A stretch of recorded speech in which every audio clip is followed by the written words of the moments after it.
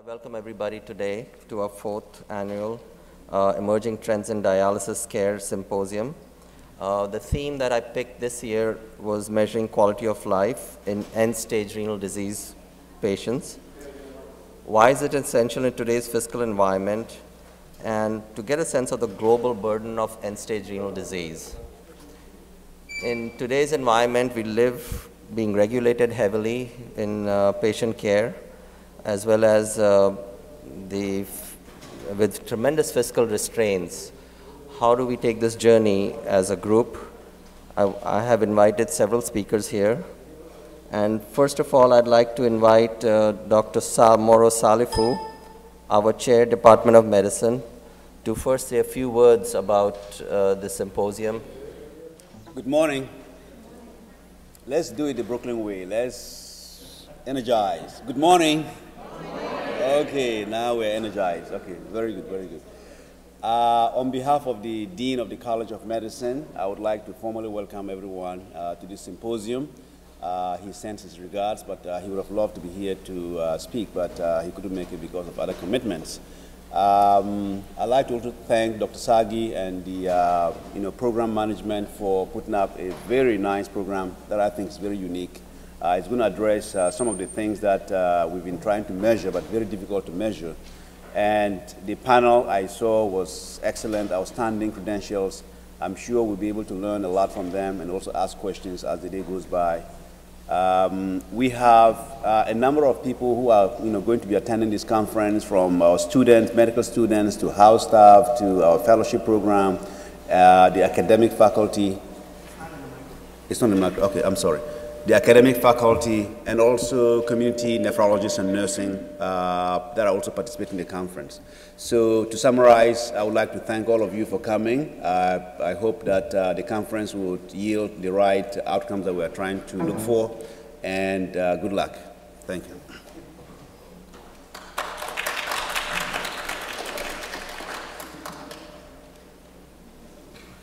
So I'm going to speak. I'm Dr. Sagi, by the way. I'm going to speak a little bit about why I picked this topic. I do want to thank the sponsors, the supporters of this symposium. I actually have no conflicts of interest. Here's my acknowledgements, and I'm so grateful that I've been asked to do this. It's an honor. There have been a tremendous amount of volunteers who have supported me through this. I thank the attendees for coming here. Some of the attendees have come from all the way from Japan, and a lot of national speakers are here. I'm truly honored. So people ask me, why did I pick this topic? I said to them, could we have the lights down a bit? So, does quality of life matter to each one of us? Does providing quality of life matter to the society? What is the definition of quality of life? Can we assess quality of life? And can we help improve the quality of life?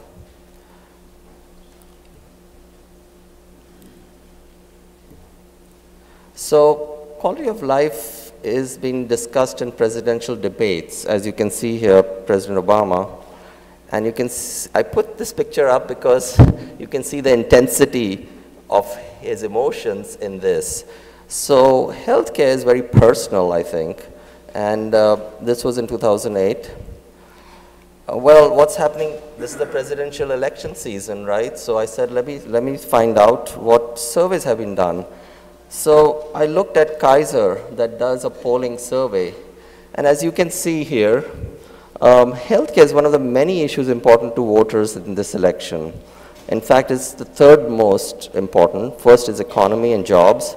Second is terrorism. And the third being healthcare. I mean, it's almost close to like 78% of the population demands good healthcare and cost-effective healthcare.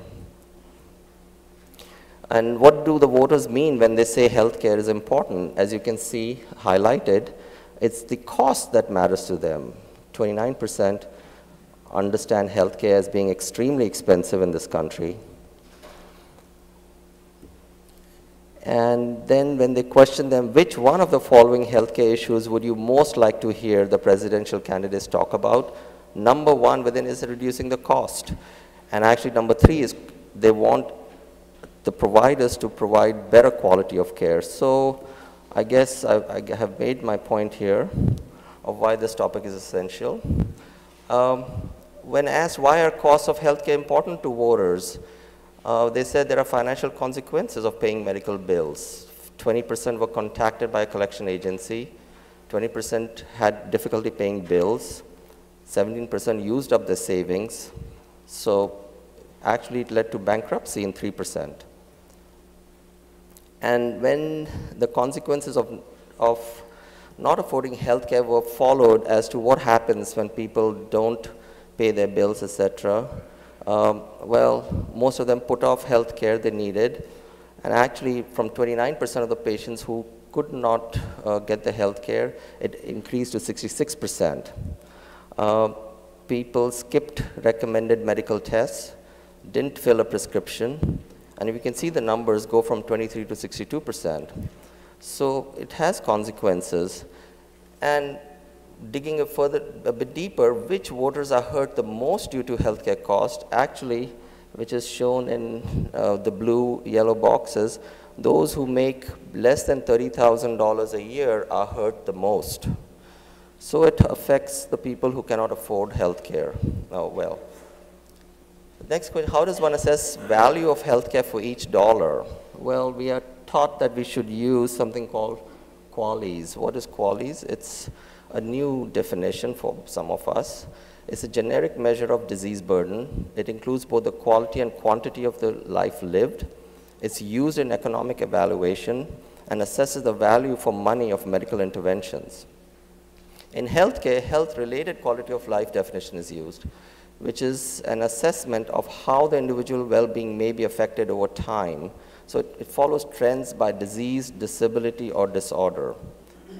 To give you an example here is the quality of adjusted life years, and that definition is mainly when you do an intervention versus when you don't do an intervention, how many years or how much time is lost. In some situations, you could have zero quality of quality adjusted life years, and some of them can be negative. So obviously, we don't want to work in that area, which is down here.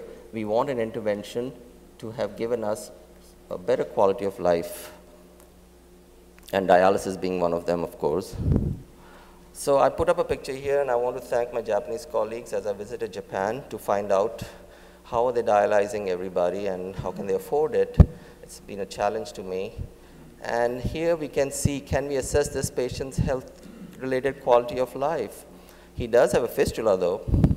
So increased quality of life compared, now here, how do I, as an example, how am I going to assess the quality of life? Well, you have to assess what would have been his quality of life had he had a catheter. You know, so that's, depending on the situation, and we as providers need to be geared up to understanding how to assess QALYs.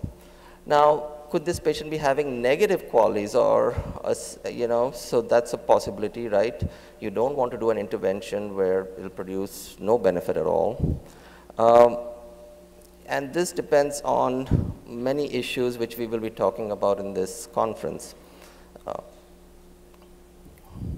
So there is something else you can assess. It's called disability adjusted life years, which is a better measure of overall burden of disease burden and the metric uses time here also. So shown here, you know, you have healthy life, then you have something that affects you, you have disease or disability, you may die, or you might live expected, and so you lose the number of years of life that you've lived. So it's a combination of years lived with disability plus years of life lost. It's a little bit more complex metric. And actually, when I looked at it, it's not that difficult to calculate. So let's say someone lived till 50 but had expectancy of living to 84. He lost 34 years of life, and there were 3 deaths in that age group. So there were total for the population, you lost 102 years of life lived. Then years of life lived with disability becomes a simpler calculation somewhat, where if you have 4 cases of mild mental retardation due to lead at birth as an example, 4, and this is a disability weight. And this is where most of the discussion is, how much weight do you give to every disease, and how many years of life that would have been lived with this disability. You get 115 years of life lived with disability. So countries with the highest disability years, believe it or not, is Africa. They have tremendous disease burden and their life is tremendously shortened, so they've lost many years of life that they could have lived.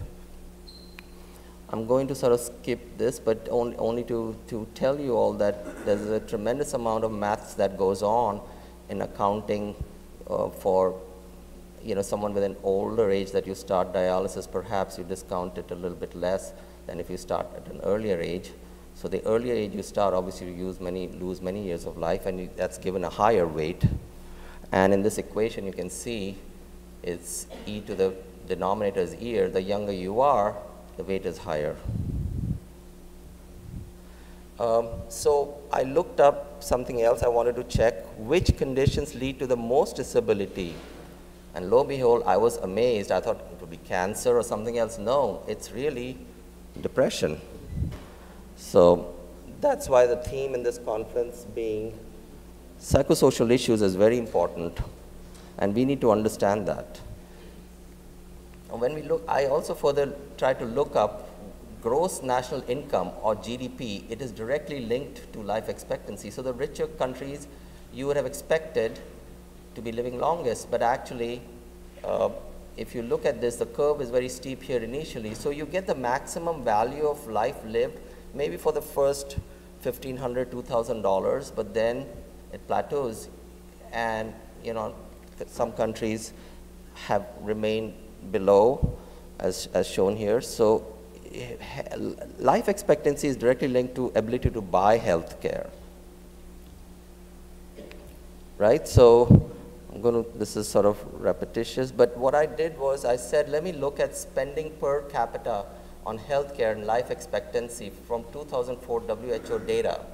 So Cuba has gross domestic product or gross national income, meaning that is what an individual can produce per year, and those individuals spend $236 for healthcare, and they live around 77 years.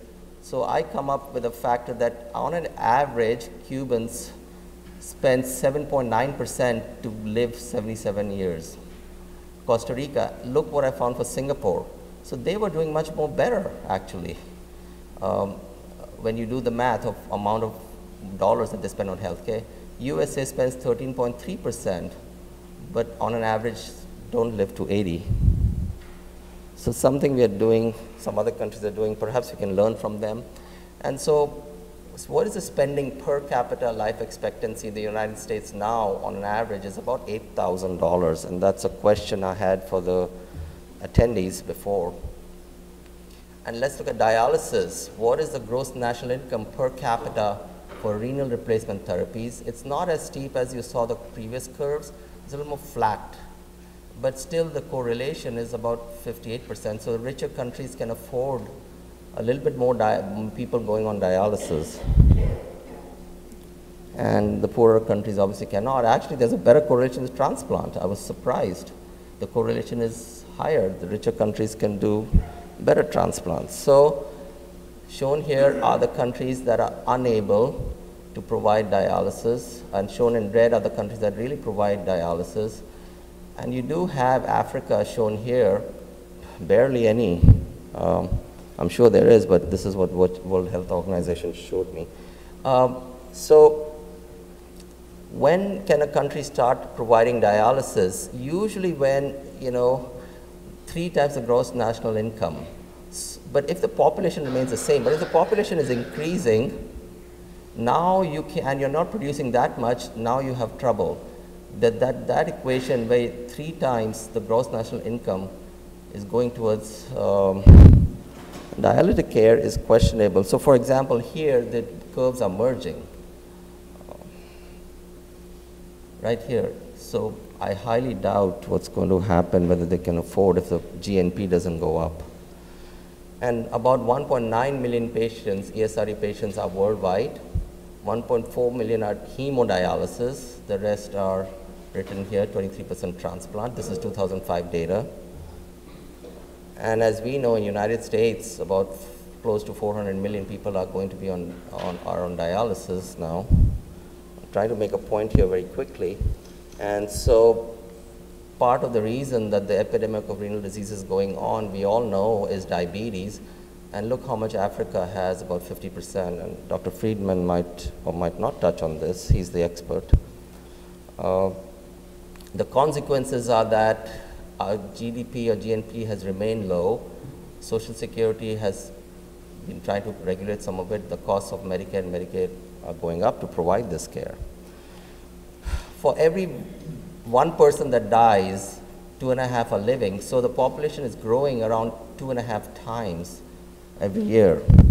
I found that interesting because I couldn't find that data. So ESRD adjusted prevalence has been growing. Age adjusted, the most people that are on dialysis are in the age group of 74 to 75. That's the highest. And lo and behold, race adjusted, it's the African American population that has outpaced all other population. And we know that African American population has an apolipoprotein mutations, and hence that is probably part of the problem. If you combine APO, diabetes, and disability without being and not having dialysis, I'm sort of scared that it's a doom story in Africa with all of this happening. So we are here to learn how we can prevent it. So nation's healthcare dollars, actually, most of the dollars, where it went, and actually most of the healthcare dollars go into various hospital care, physician,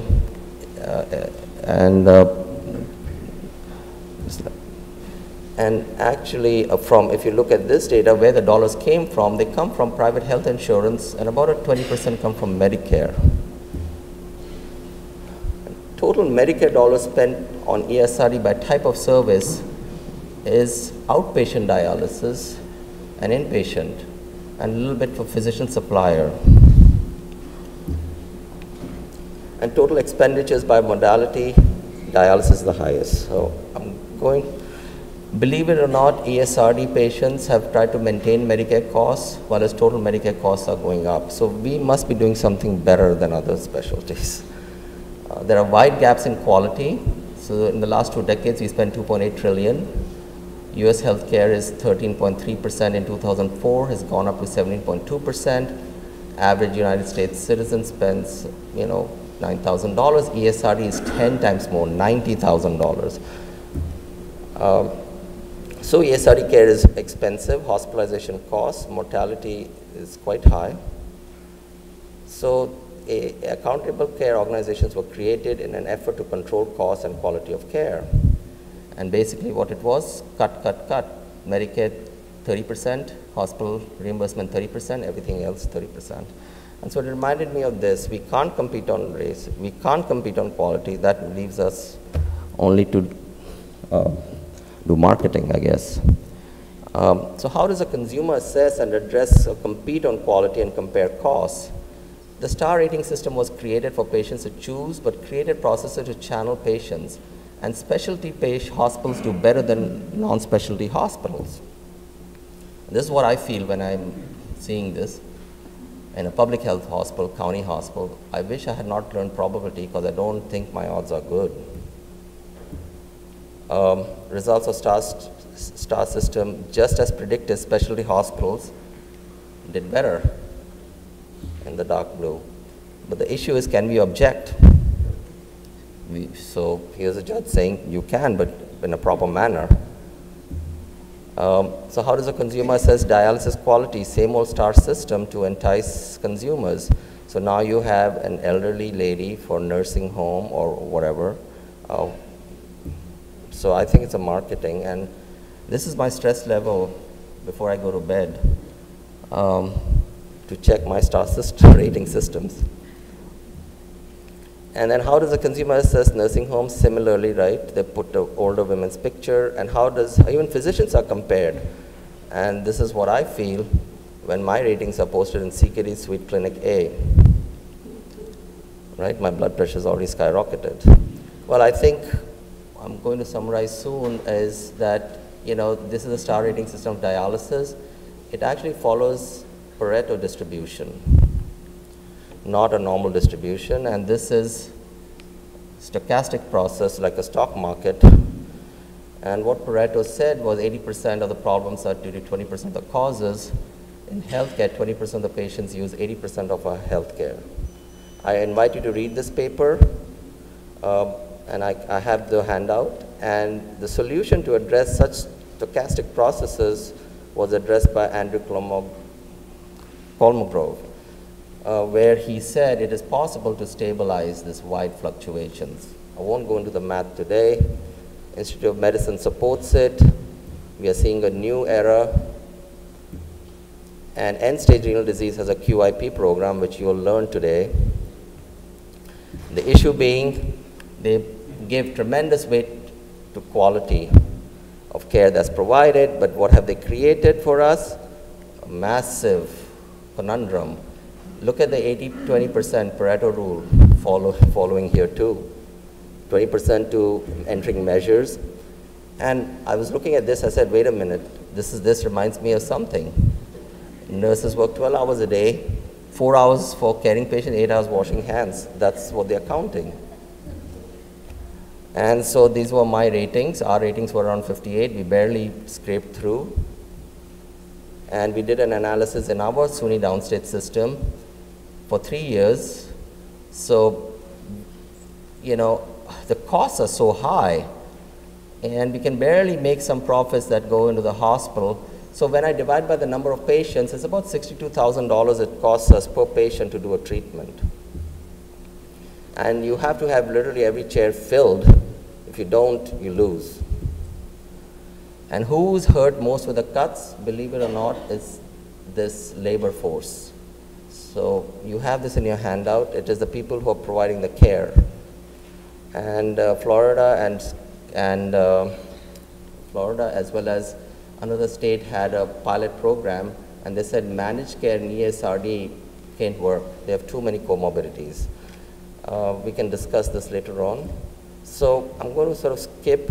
So for our seniors, I tell them, unfortunately, there's a casino available. You can provide you prescription drugs, but there's no benefits. So quality of life is the perceived quality of individuals' daily life. That is an assessment of their well-being or taken care of. I challenge everybody here to see this lady. Again, thank you, my Japanese colleagues. She had post-strep GN, and she had severe hyperparathyroidism. All right? So my question is, does she perceive a high PTH? Shall we wait? She has a fracture to assess her quality of life. Or does assessing quality of life matter to her? This is a lady who was delighted to see me, but she has a fistula at least, so she's very happy, and she's showing me a fistula. So quality includes all emotional, social, physical aspects of life, right? And you have the CDC post this behavior, how many days you're happy, smiling, good. It doesn't correlate to dialysis at all. And I challenge everybody to read this paper written by Theodore Steinman. It's a very good paper, challenging what is the best dialysis option in an elderly. We have to meet the 3 goals: individualized patient care, population, and reduce cost. So are we getting what we paid for? Am I satisfied? And I look at myself at this. So thank you. Thank you, everybody.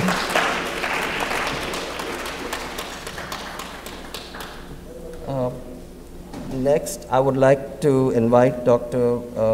Professor Eli Friedman. It is my pleasure.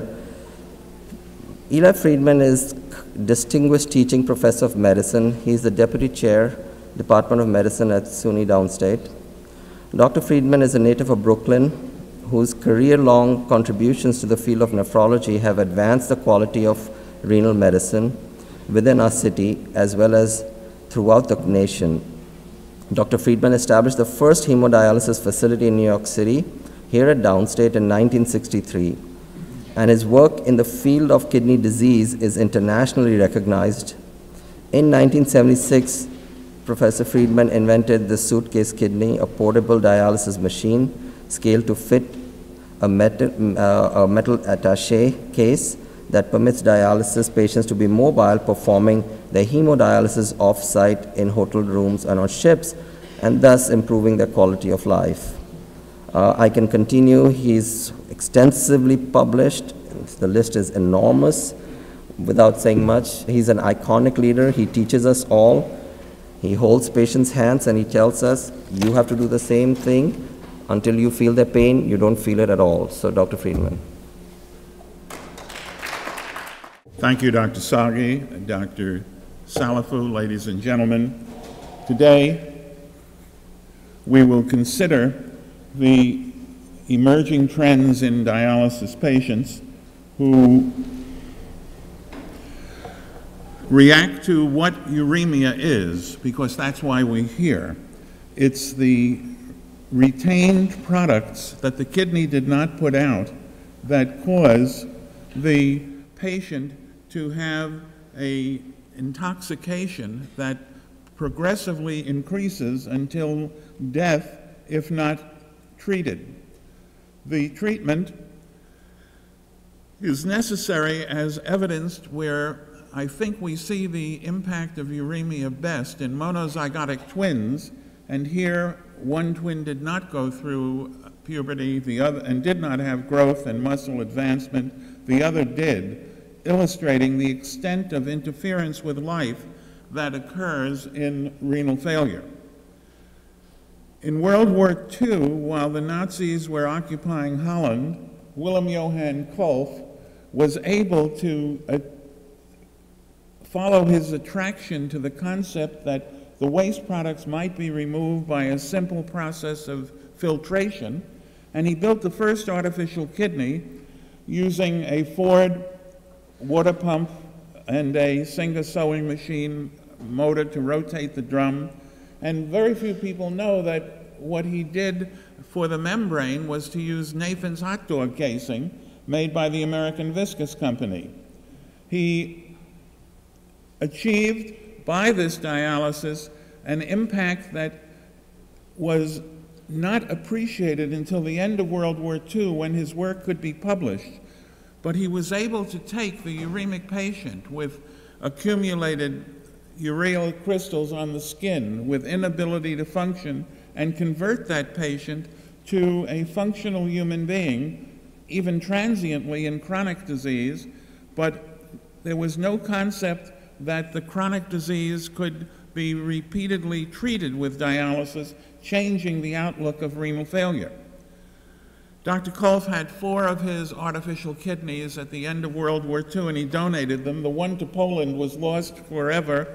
The United Kingdom and Canada worked, and the United States version went to Mount Sinai Hospital, and we'll see what happened there in a minute.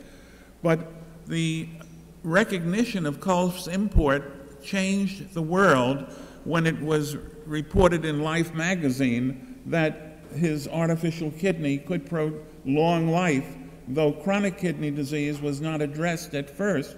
And the artificial kidney at Mount Sinai Hospital was tested by a young intern named Isidore Snapper, who later became a guest member of our faculty. 60 years later, he lectured at this microphone and told us what the story was like in both the occupation of the Nazis and then when he used this artificial kidney donated by Kolff.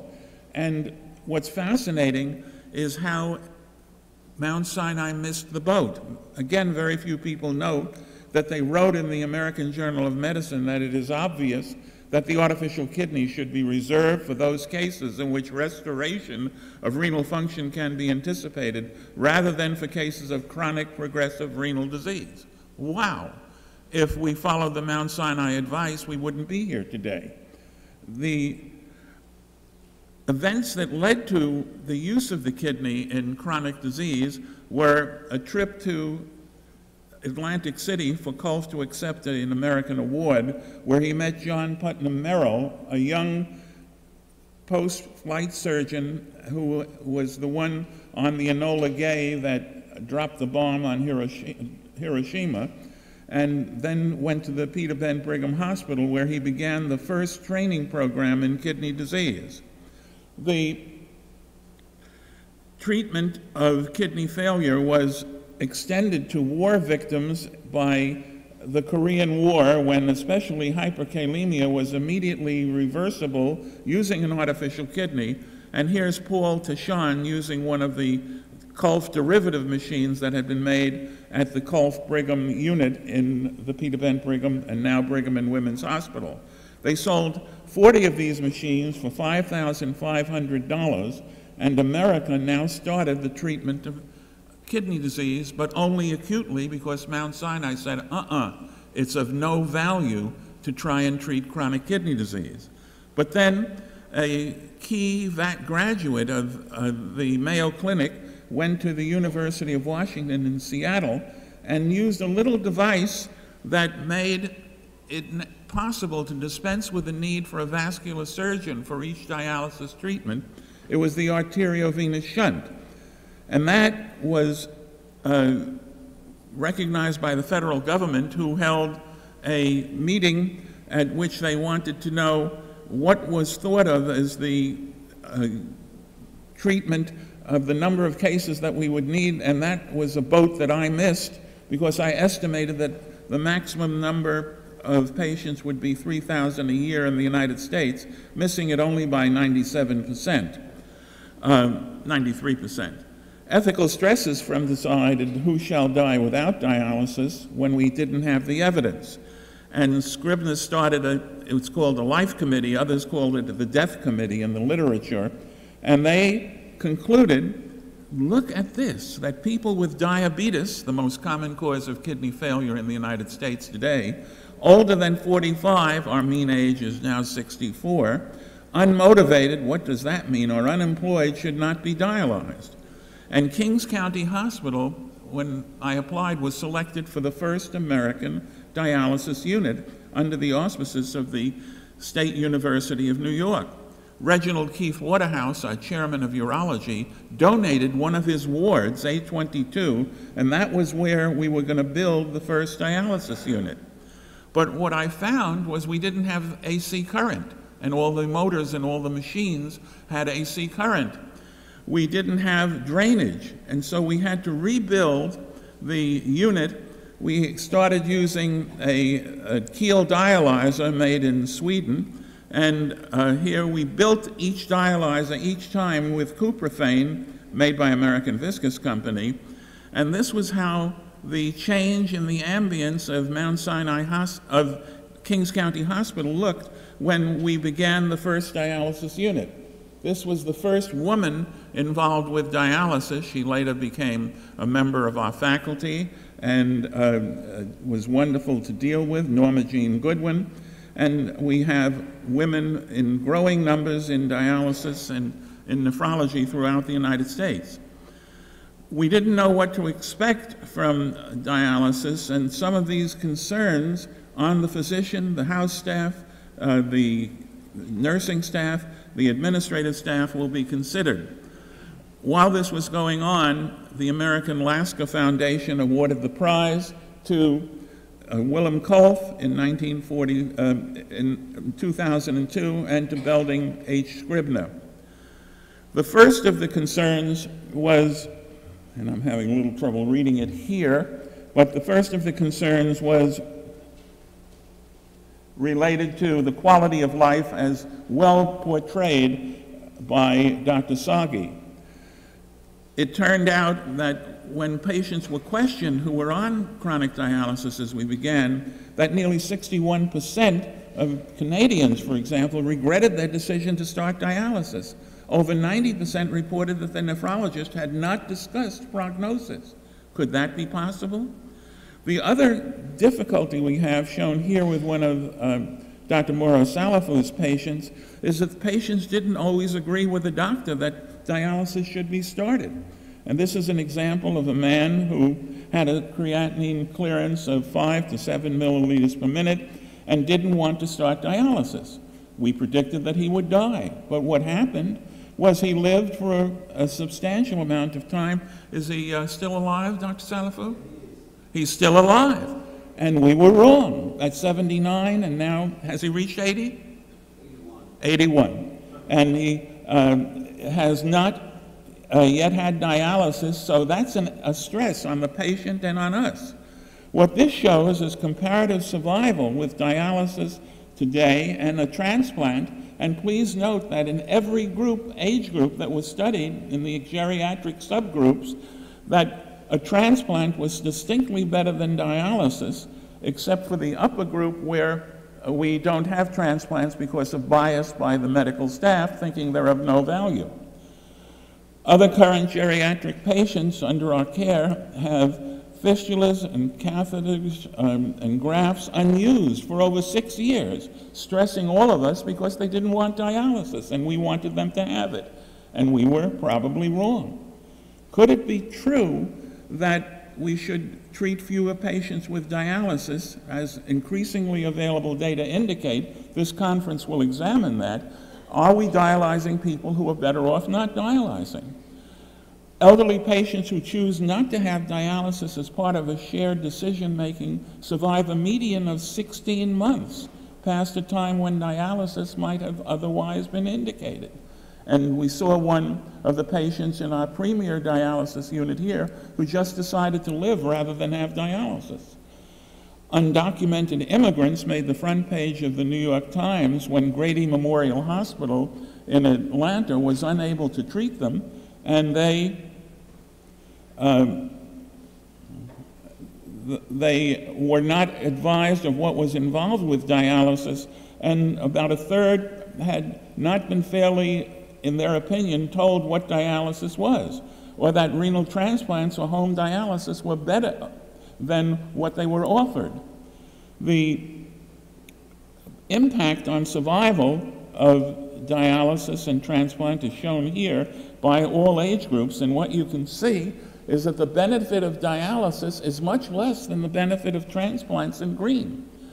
The total U.S. population in 2004, the end-stage renal disease, dialysis, and the transplant are portrayed so that you can generalize by saying dialysis is nowhere near as good as transplant. And the provocative issues are, what are we going to do about transplants when we don't have enough kidneys to use? Should we use priority because of distinction? If the president needs a kidney, should he get or she get a kidney earlier or with priority over someone who is not president? Should the Pope get a kidney? We could go on and wonder whether we should be able to buy kidneys. We'll look at that in a minute. But here we come back to what I said on the New York Times, and that is that the front page of the newspaper, one of the best papers in the world, had 15 illegal immigrants thrown out of the dialysis unit when the Grady decided they couldn't afford to have it any longer. What an ethical stress. Not all of them died, or immediately. Some went on for months, but then they all died, and we had a scandal and a sadness. Another challenging issue is whether or not you can be too old to start dialysis. Is that so, or is it not so?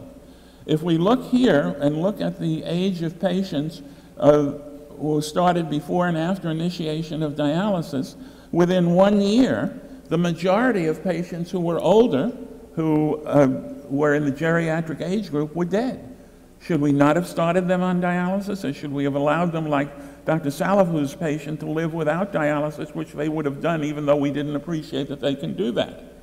Look at this study that was reported of 379 patients 75 years or older who have begun on dialysis at the Mayo Clinic.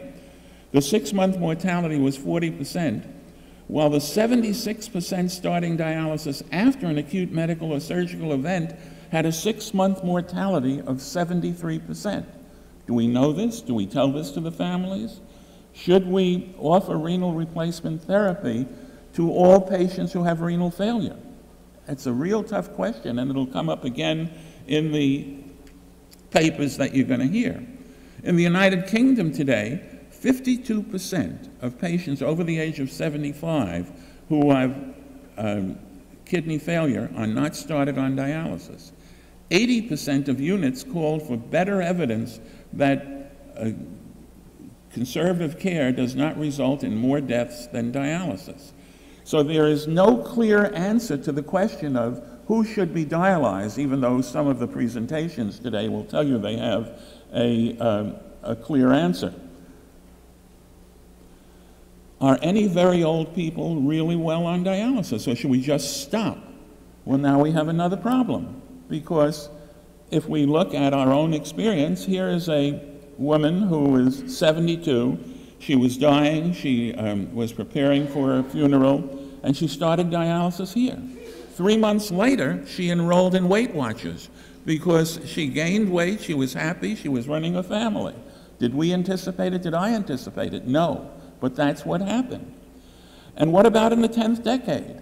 Well, after what you've said, shouldn't we just dispense with treating anyone in the 10th decade? Here are two patients in the 10th decade from our own experience. The one on your left, they're both 94 years old. The one on our left had some, this timer had run, Dr. Sagi, before. It's really off. No, it started me with a penalty of 12 minutes.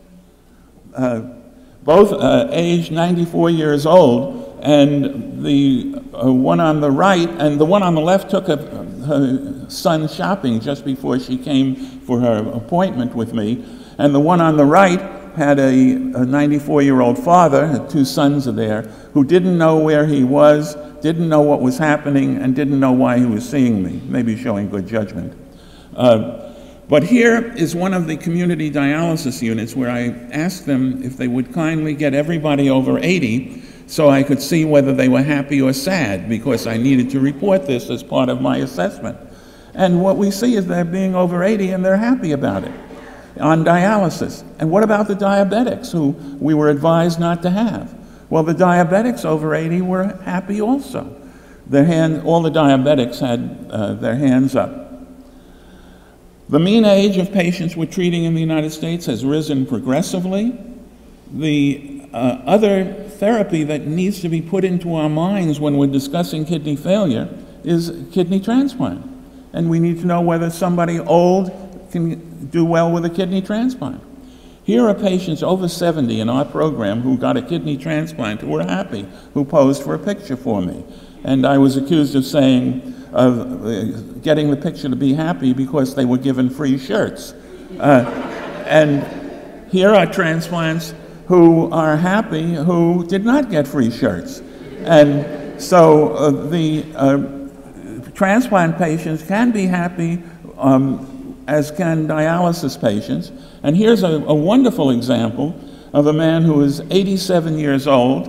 He's now about 91. And he had a transplant, not a day in the hospital, and he's fully active and happy. So transplants are very good for old people. And we can look here at the prevalent old versus young patients, and each age subset has two colors of red. The red is for diabetic patients, and what we are seeing is that we can achieve a very good survival in patients who are old, whether or not they have diabetes, with a transplant and with dialysis. And this is surprising to me. It's an analysis of our patients. The red are the old patient group with 75 plus, and at 1 year through 5 years, their survival was about in the middle of the other age groups. So I could not generalize in saying that being old meant you wouldn't have good survival. The demand for kidneys, once I started saying we should do more transplants, was outstripped by the availability of kidneys, and this is the wait list in New York. It is now over 9 years. The half of kidney transplants who are older than 60 years are placed on the waiting list, and it's a long wait, and a good number die before they get their kidney. Other schemes that you should know about are this one again in the New York Times, where they try and find donors according to the screening content of genes in the recipient. And in this chain, they had 124, 17 hospitals, 11 states, 30 donors, 30 recipients. Wow, not many people are involved with that kind of a sequence. Two other therapies I'd like to tell you about. One, the bionic kidney, and there was the older people in the audience will probably remember the Lee Majors in the $6 Million Man series. He was really wonderful, a bionic man. And by 2013, we had doctors who had bionic arms, like this one, who were building bionic people, and they really worked. And indeed, David Siums, a professor of medicine in Michigan, has built a bionic kidney and is getting ready to do a human trial, which will give us some information, and we may be able to do away with dialysis completely. Dr. Siums won the Kolff Award. This was Kolff's son who gave it to him in 2013, and these tests are going on, and we'll hear more at perhaps the next conference that Dr. Sagi has. Also at the Massachusetts General Hospital, there is a rat kidney seeded with human endothelial cells that is working, and the human trials are set for about 2015, and we'll hear about that. But the world can't afford uremia therapy when we get to these devices, as Dr. Sagi intimated, and here we can see the annual cost per patient that interferes with our ability to give dialysis. And the diabetics are slightly more, but dialysis is bad, transplants are bad in cost for all. And the amount of money that countries have is such that they can't afford the treatment. If you can look at China, the most populous country, they have $5,000 per person. India, it's bad compared with the USA, and even the USA per person is less than 1 year of dialysis. I'm not going to go into the country by country, but we can see that at the very bottom of the country list, there are the African countries, and at the top, the few that can afford it and are continuing to treat uremia properly. If we compare something that more of us know about in the United States than what's happening in Uganda or Sierra Leone, in Jamaica with about 2.5 million, and in Brooklyn with about 2.5 million, there are two different levels of dialysis unit, and look at the difference in per patient earning in the United States. In New York, Brooklyn, it was $43,000. In Jamaica, $4,600. They just can't afford what we would want to give them to keep their life going. So the feudal prognosis, regional and national budgets, allocation must be ethical and is often stressful. And there are now appeals to treat fewer patients and to be more sensible and just give it to those who will be able to go back to work and serve our community. We should know that you can get on a plane today and go to Mexico and buy a kidney and all surgery for $47,000. I verified that last month, and I know, I think, 3 people who bought their kidneys in Mexico, and they work. So should someone in your kidney need a kidney, someone in your family need a kidney, what would you do? Would you buy it? You don't have to answer.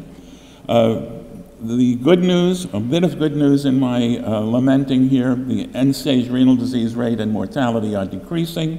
The last of the therapies I'll mention to you is the cholera-like induced diarrhea has nitrogenous waste, thereby benefiting uremic patients, and this was shown by a study in China with diarrhea therapy, and it really worked that for a period of time, patients could be given diarrhea sessions for 3 times a week, and they still can, even if they have clearances down to 4 or 5 milliliters per minute, and that's another way of keeping a uremic patient alive.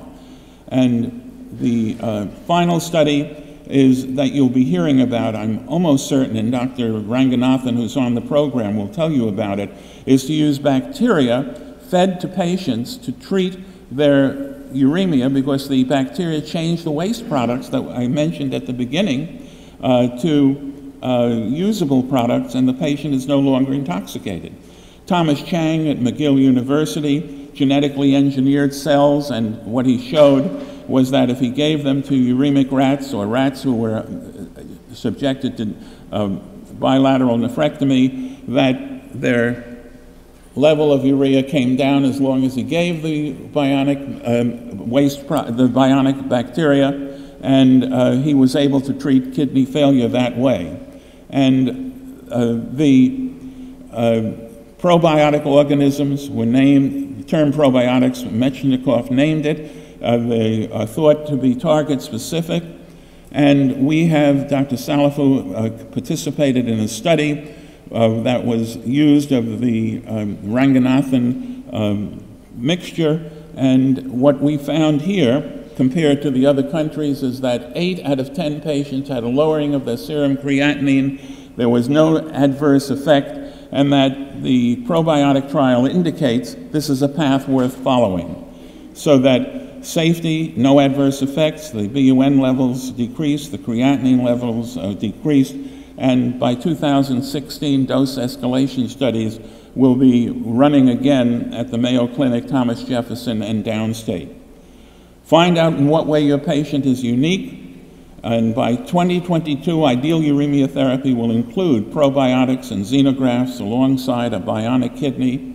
Dialysis may be out of business, and I think we have to explain to our patients what we're doing and why we're doing it, preparing their patient for the therapy.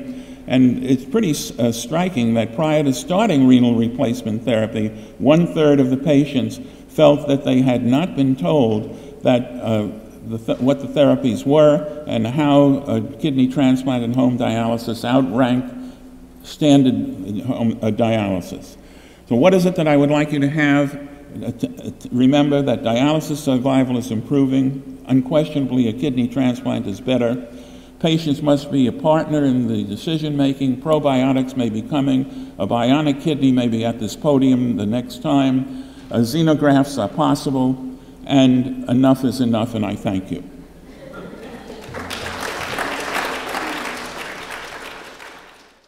Thank you, Dr. Friedman.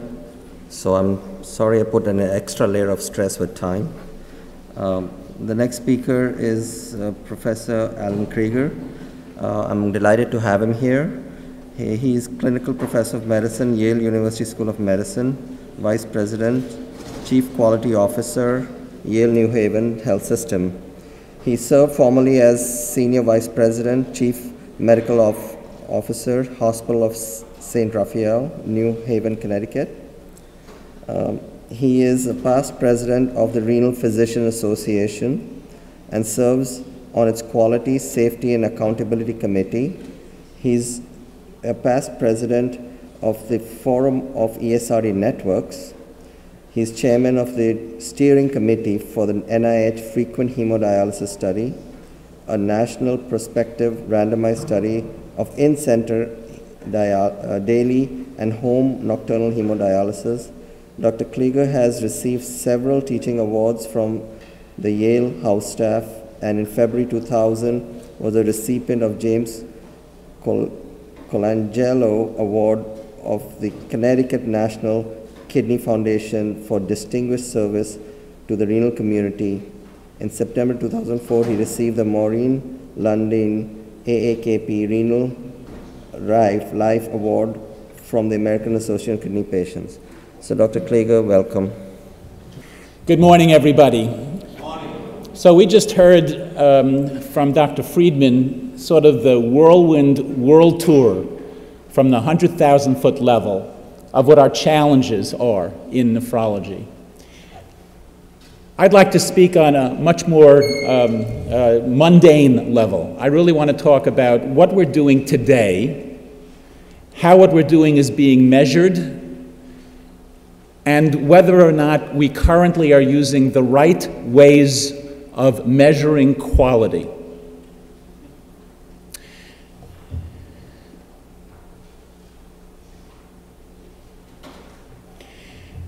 So back several years ago, Michael Porter published in the New England Journal a way to define value in healthcare.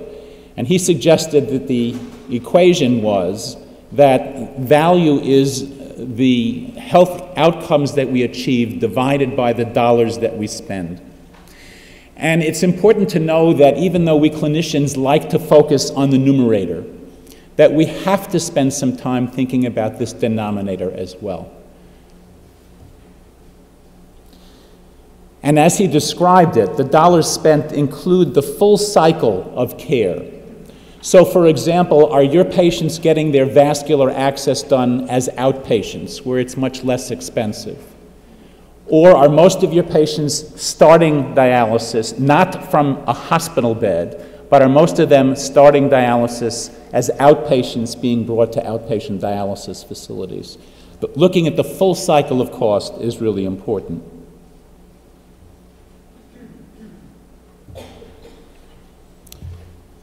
You'll hear several times today, as you have already, that ESRD care is very costly. You see here that if we examine just the Medicare payments, USRDS reported that we were at about $30 billion a year back in 2013, and the current estimates in 2016 are close to $40 billion a year. This is exceedingly costly business that we do. And if you break down where the spending is, this is really sort of interesting. Take a look at this. You'll see that on the national average, this is a recent estimate, I guess you do better here in Brooklyn, but on the national average, it costs about $87,000 per year per patient to provide dialysis. That inpatient costs represent a third of that cost. The dialysis represents another approximately a third. And all the rest of care represents the other third.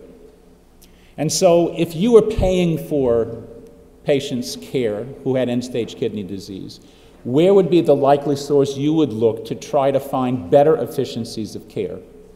It's in the big targets there. And the big target clearly is to reduce inpatient care and also to be as efficient as we can in providing end-stage kidney disease care.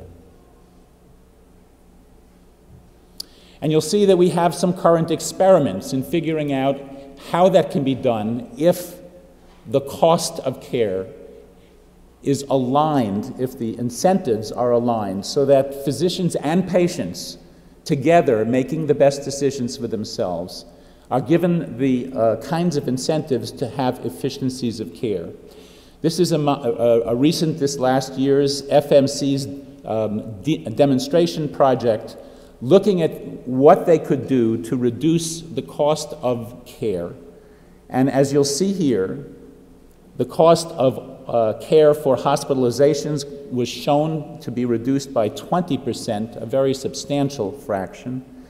The adjusted one-year mortality at the same time was improved by 36%. So the opportunities to improve value, both by increasing the numerator and decreasing that denominator, are here and are clearly present and available for all of us.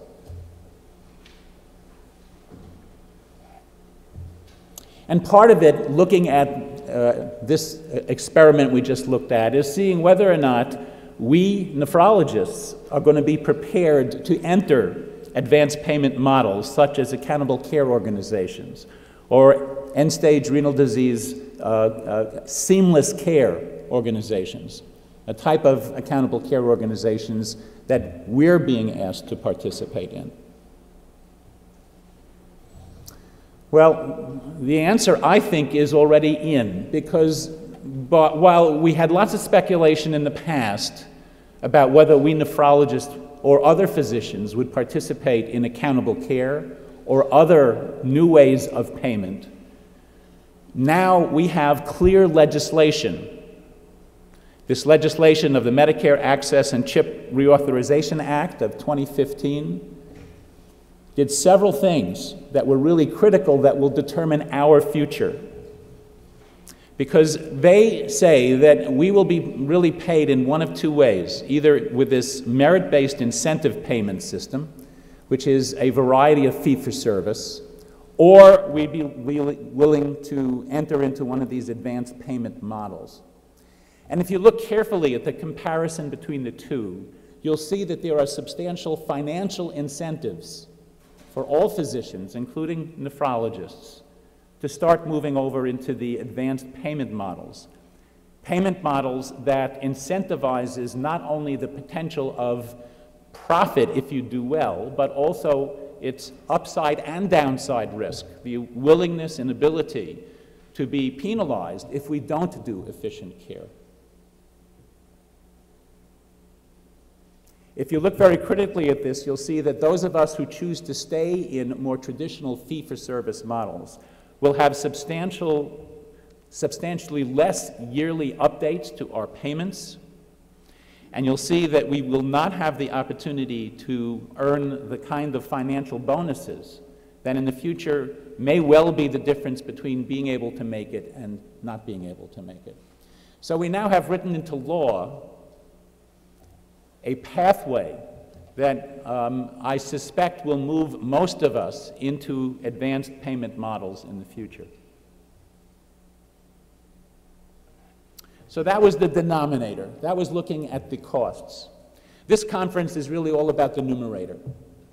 So I'm going to spend a little bit of time talking about those healthcare outcomes that we achieve, and what are those measures that are currently used to measure how well our patients are doing, and whether the government in Medicare is getting its money's worth in getting those measures done well. So again, what Michael Porter said is that if we look at that healthcare outcomes achieved, they must be defined around the patient. Values for patients determine the rewards for all others. So outcomes that are measures, he said, have to be patient outcomes, not the outcome for the clinic or the outcome for the doctor. Also, he talked about it being actual outcomes achieved and not the volume of service delivered. Welcome to CMS eHealth. Quality in healthcare can mean many different things, from coordinating care to outcomes to patient Do you know how to put the volume up? Improving the quality of healthcare is a top priority for the Department of Health and Human Services for us here at CMS. And we know how important it is to you as a healthcare provider. That's why CMS continues to promote and support quality initiatives. CMS has quality initiatives that touch every aspect of the healthcare system. For example, consumers can now find public reporting on the quality of nursing homes, hospitals, home health agencies, and kidney dialysis facilities. The key to our approach is using quality measures. Quality measures give everyone a way to evaluate healthcare by using recognized standards as a common yardstick. In this way, quality measures are tools that CMS can use to evaluate everything, from healthcare processes to outcomes, patient perceptions, and organizational systems. In the end, quality measures are about making sure that all patients get the right care at the right time. Quality measurement is an integral part of many CMS initiatives, including the Physician Quality Reporting System, the Hospital Inpatient Quality Reporting Program, the Electronic Health Record, or EHR incentive programs, and accountable care organizations. And today, quality measures are undergoing a revolution. Up until now, most quality measures were based on chart abstraction and captured on paper. Claims and clinical data had to be pulled out of paper medical records. This made evaluating performance or comparing patient outcomes a labor-intensive process that was both inefficient and costly. Now that medical records are going electronic, quality measures can follow. Electronic quality measures, called e-measures or eCQMs, which is short for Electronic Clinical Quality Measures, are standardized performance measures in an electronic format. As health IT continues to play a bigger role in how healthcare is delivered, eCQMs will be an integral part of CMS quality initiatives to improve healthcare. These new eCQMs can help to provide real, meaningful data.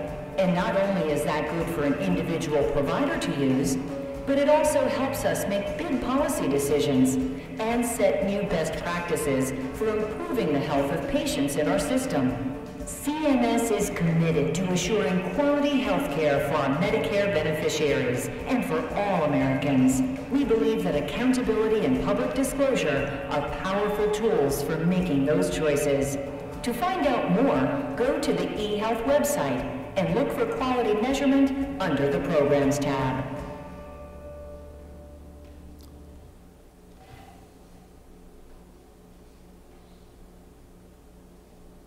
Thanks. So, in CMS's view, this should be a pretty straightforward task. We abstract data from the electronic medical record. We use appropriate measures in several different arenas to measure how our patients are doing, and we can deliver a clear report card and quality to our patients. So let's have a look to see historically how we've done in nephrology with those kinds of measures. The historical measures, as you well know, that we currently have that are publicly reported and indeed are used by the payer, Medicare, to pay dialysis facilities, include measures of dialysis adequacy, anemia, vascular access, and more recently, mortality. And we actually do have one patient-centered metrics, the ICAPS, or patient satisfaction measures that have been reported. But if you look very critically at those measures and look at mortality, which of those measures measure anything having to do with what most of our patients die with? If you look at this graph, you see that most of our patients, the upper half, all those categories, die of heart disease. The second largest grouping on the left-hand side is infection. So the measures that we've been using traditionally to measure how well our dialysis machines are actually doing probably have little, if any, relationship to what's causing mortality. But mortality is not the end. Well, mortality is the end, I guess. But mortality is not the final measure that matters most. If you speak to our patients, you know that often they will say that it's not the number of years or months that they live, but rather the quality of life that they experience. These quality-adjusted life years, one way of measuring that we heard about from Dr. Sagi before. And so the challenge is that we're coming out of sort of a dark age of measuring the efficiency of the machine itself rather than focusing on patients and what patients choose. And so I really want to talk a little bit about the opportunities we have to look at it a different way. Several years ago, we recommended that there be several types of quality metrics for dialysis. Those in the left-hand column are the ones that we frequently currently have been using that measure the dialysis process itself. Those in the middle, process measures, but process measures that start touching on the complications and problems our patients have that are causing them to be sick and causing them to die. And then those on the right, actual outcome measures, not just process measures, that give us some understanding of what their actual outcomes might be. And yet these metrics, which we proposed a decade ago, still don't address patients' wishes, patients' combined plans for their life plans that they, along with their physicians, develop together. Now, we've done okay in the last few years. Dr. Friedman alluded to this before. If you look here at mortality on dialysis between 1996 and 2013, you'll see that the average mortality has fallen from 200 per 1,000 patient years, or about 20%, down to under 15%. That's a pretty dramatic shift that we've seen that I think we can feel pretty good about.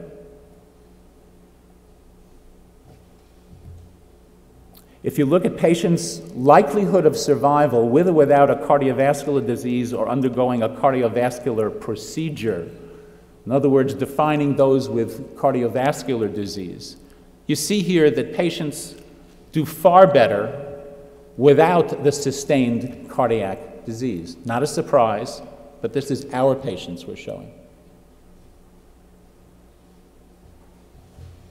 This shows the trends in vascular access type since 2003, showing that AV fistulas has gone up to, on average, well over 60%, and in some of the highest functioning dialysis facilities, over 90%.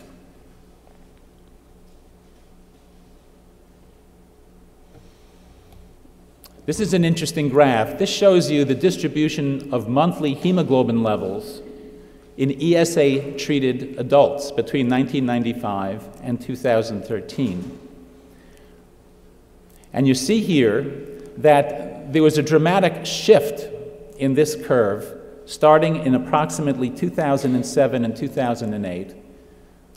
The years that we had published data showing that ESA-treated patients with high hemoglobins actually had higher complication rates, higher stroke rates, and where the reimbursement plan for ESAs dramatically shifted to only pay for a narrow range of between hemoglobin 10 and hemoglobin approximately 12. And that response clearly was shown that we all responded as prescribing doctors to that.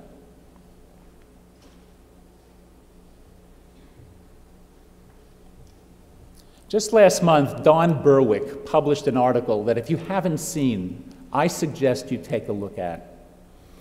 He published an article that he called A New Era for Medicine. He reflected that in the first era, stretching from Hippocrates up to the 1980s or so, we had an era of medicine in which we were entrusted to judge our own quality. At that time, we were defined as a noble profession with special knowledge that was inaccessible to the laity, beneficent, and therefore we were given the right to self-regulate, unlike most other industries or most other professions. The problem is that once we started having computers that gave us the ability to actually measure how we were doing and measure outcomes, we found that with this wonderful beneficent system, that there were large inconsistencies in practice and outcomes, and we found that there was a high error rate. The things that we did wrong, the way we hurt patients, surprised almost everybody. There were also injustices based on race and based on social class. And so we entered era 2.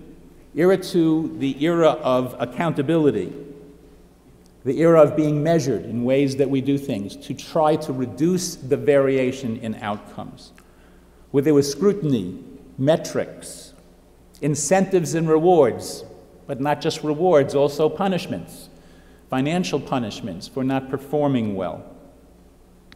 We developed pay per performance. So we started talking about payment for achieving certain objectives, or rather, the way CMS now defines it, being penalized for not obtaining adequate numbers and objectives. The problem is that the idealism of Era 1, as Berwick describes it, directly came into contrast with the feeling that we all have of currently being regulated to death, of having everything that we do measured, and particularly when the things that are measured perhaps not being the best measures of outcomes, feeling that we're always at odds and not being able to give our patients what they need. And so Berwick has described what he thinks we need to do, which is enter into a new era, Era 3, in which Berwick, of all people, this is the man who championed accountability and metrics. He's now telling us that we need to reduce mandatory measurements. He's telling us that we need to stop complex individual incentives, that that's going down the wrong track. We instead need to have us engaged in the very fabric of delivering good care, as he defines it in the points that you see in front of you. Now, we're far from Berwick's Era 3. But I want to show you some of the ways I think that we can start moving in that direction in an era where we're still being measured for our outcomes. And so I'm going to suggest that we need to look at our outcomes along sort of 3 different meridians. The first is the one that we've always done. That is, when populations of patients show us there's a best way of practice, that we should try to practice in that best way. When we know, for example, that the use of AV fistulas leads to fewer infections, lower mortality, and better survival, then in general, we should be encouraging and measuring the use of AV fistulas. The problem is that that's not necessarily the best thing for any given individual patient. And it probably is the time that we and our patients together need to be plotting a course that's not only best for them as part of a population, but what's really best for where they are with their lives at the time that we encounter them. And so I'm going to make an argument to having not only population-based metrics, but 2 other types of metrics as well. One are patient perceptions of their care, because that is their reality, and patient measured outcomes, which are now becoming far more popular, are as important, I would argue, as are the objective population-based metrics. And that secondly, individually crafted patient goals of care are critically important. When a patient is toward the end of her life and she's choosing hospice care, for example, but would like to continue dialysis treatment because the quality of her life is such that she wants to continue those treatments and be cared for by hospice. The set of measures that measure how well we're doing with her is very different than it is for the 23-year-old healthy dialysis patient.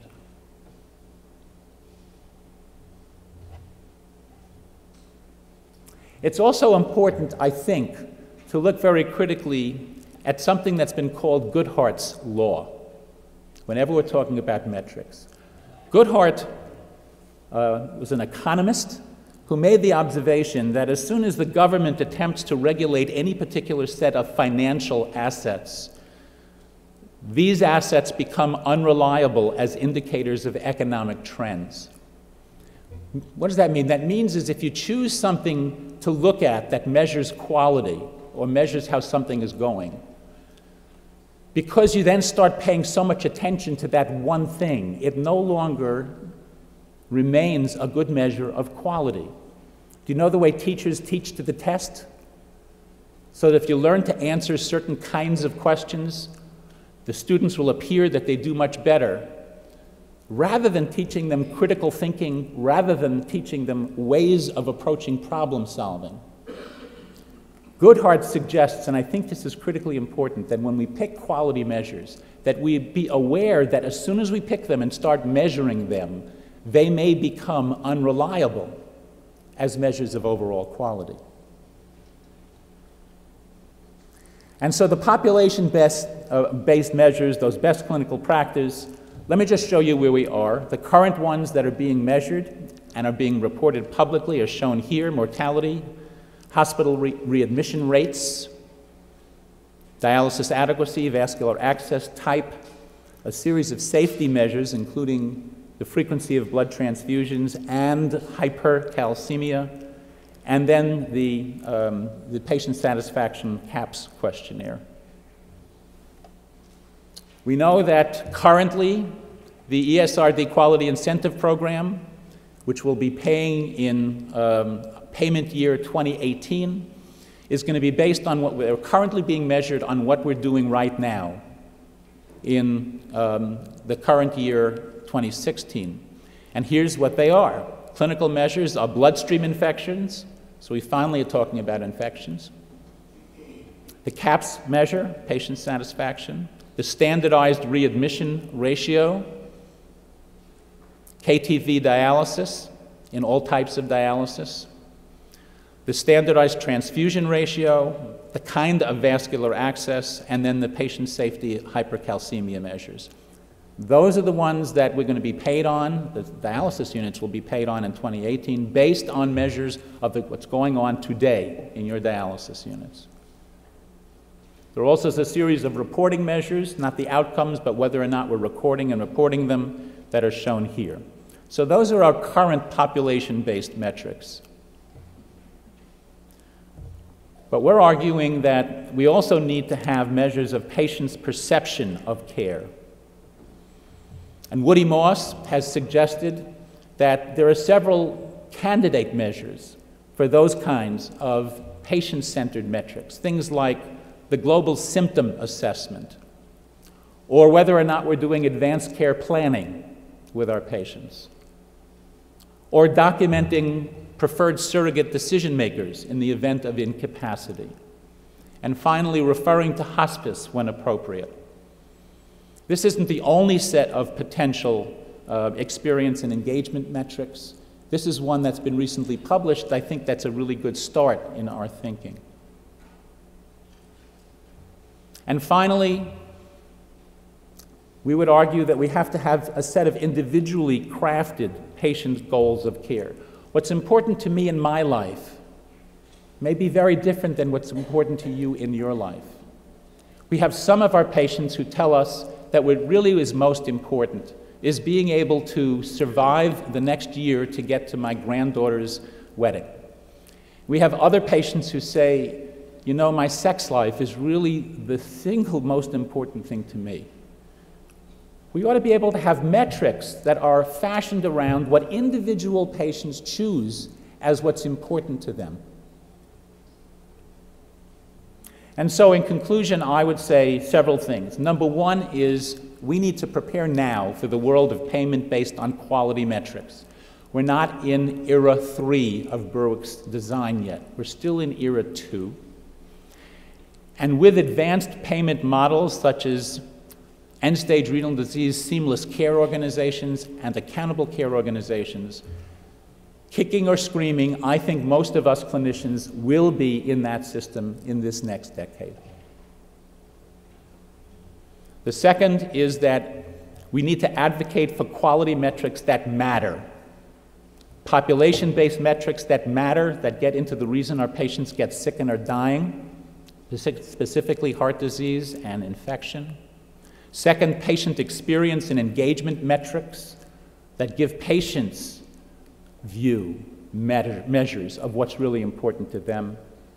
And finally, individually crafted outcome measures, because one size does not fit all, and we need to be crafting our measures based on what individual patients choose. Thank you. That's it.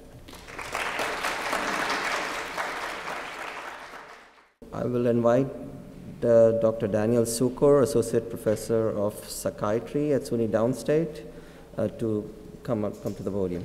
Thank you. Good morning, everyone. I don't think I've ever been introduced to introduce someone before, but thank you. It is my pleasure to introduce Dr. Paul Kimmel, who is a program director at the Division of Kidney Urologic and Hematological Diseases at the National Institute of Diabetes, Digestive, and Kidney Disease at the National Institute of Health. There he's responsible for the acute kidney injury program, where he oversees the management of the clinical studies as well as the HIV/AIDS program. Dr. Kimmel has a long history of being a champion of quality of life, mental health issues, depression in renal disease patients. He was a mentor on my K Award. We've been working together for the past 12 years or so, and I think starting maybe in 2006, he said, Daniel, when are you going to invite me to Downstate? So I'd like to thank Dr. Sagi for finally giving me the opportunity to welcome Paul to the podium.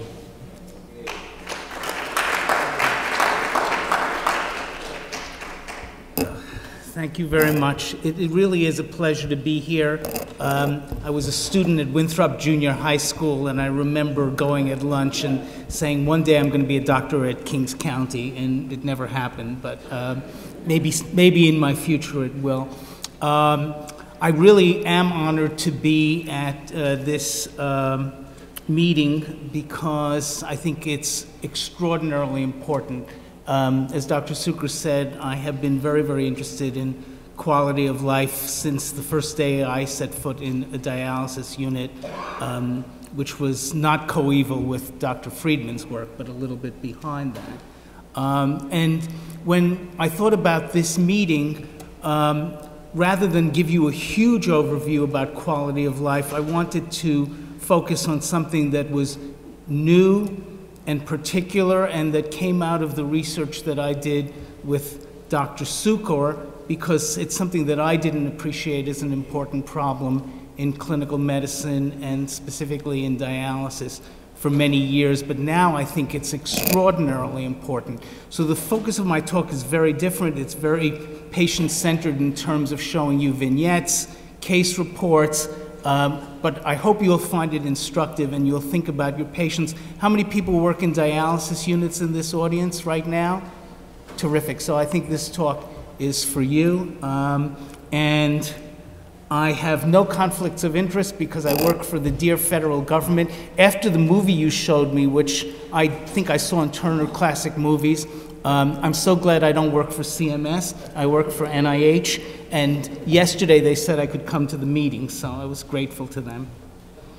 And my view of the end-stage renal disease program is that since it started, we've been focusing on extending life, reducing mortality, morbidity, and improving quality of life. And several speakers have shown you a tremendous increase in the growth of the program. There has been improvement in survival. The costs, I would argue, and maybe in the panel discussion we can do that as a percent of the total Medicare dollar, the costs of dialysis are actually plunging, considering we have a much larger population and the federal government has kept us at 1973 levels of monies. But I'm not sure that we've improved the quality of life of patients because I think it's hard to improve quality of life. And we have to deal with the fact that in trying to improve quality of life, improving outcomes, there's some risk factors that are not going to be modifiable, and I have modality here because in many cases it's not modifiable. But we do have some modifiable factors that we can change. We can change the timing and the scheduling of our treatments. We can change the modality in many cases. We've seen that there's anemia treatment, vitamin D treatment in my medical lifetime has made a huge difference. But I think we really haven't focused on changing the psychosocial factors, the psychological determinants of health, the social determinants of health, and I'm very bluntly talking about some of the societal issues that Dr. Sagi raised, racism and poverty. And I think we can also focus on trying to change the quality of life, which is much harder to do than changing the hematocrit. So I've given many talks over the years, and I've said this probably 100 times. Depression is the most common psychiatric disorder in end-stage renal disease patients, and I see this in every psychosocial paper that I review and that I read. I think it's wrong. I think that in 2016, anxiety is probably the most common psychiatric disorder in end-stage renal disease patients. We need a little more data about this. I'm working with Dr. Sukor on a paper that hopefully will be published in JASN shortly, highlighting this point. I think in many ways, the psychological factors that affect patients are intertwined, and I think about depression, anxiety, and pain as being really intercorrelated, the kinds of things that affect patients, the way patients feel, the way patients talk about their life.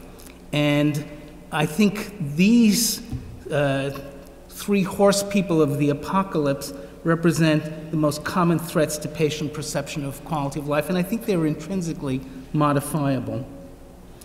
And I put this schema on the screen for you very briefly. I think they are all intertwined, double arrows. I think we have to think about the way that our patients live. Dr. Friedman alluded to that in terms of the money that people have, the income in the United States. And I think all of these are interdigitated and affect the perception of quality of life in our patients, which is actually, I think, very difficult to measure using our current metrics. So I want to show you some patients. You see if you recognize anybody like this. First patient is a 72-year-old lady with diabetes. She's been on end-stage renal disease therapy for hemodialysis for about 3 years. She has cardiovascular disease. She has some peripheral neuropathy.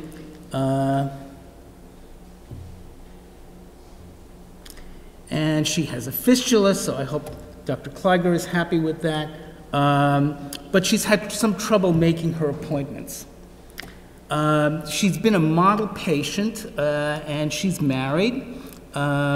She interacted with the staff, she interacted with the patients, she's been very cooperative, she's been the kind of patient that dialysis staff really like. And she was basically happy in her unit, and Dr. Friedman talked about happiness, and I think that's actually an important metric for patients.